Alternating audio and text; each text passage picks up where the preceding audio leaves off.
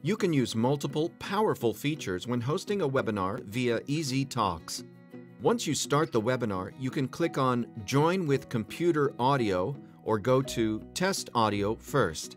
You can test your microphone and the speaker. You can also select the video setting and test if the video is working well. Now you're in the webinar room or meeting room. You can turn the video on or off by clicking on the video icon. Click the arrow on the right side. Here you can select the video device or change the video setting. The audio icon works the same as the videos. This number shows how many participants have joined your webinar. Click on the icon and you'll see the list of all the participants. Right-click on a participant. Here you can mute or unmute all the participants.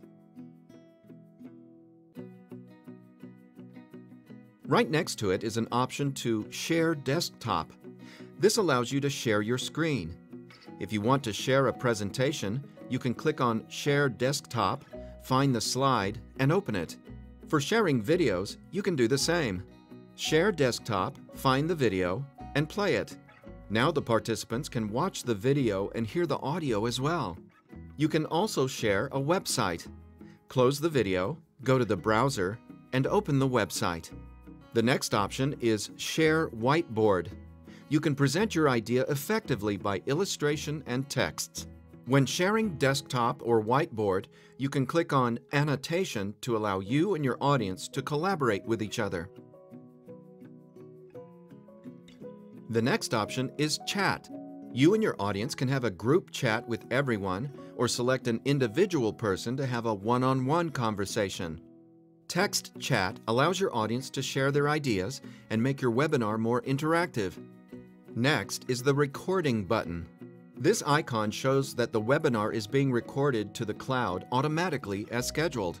Here you can pause or stop recording if you want. These are very useful features for hosting a successful webinar or meeting, so don't forget to use them when running your own webinar. Thanks for watching this video. For more information about ezTalks webinar, please subscribe to our YouTube channel, leave us a comment, or visit our website at www.eztalks.com. See you next time.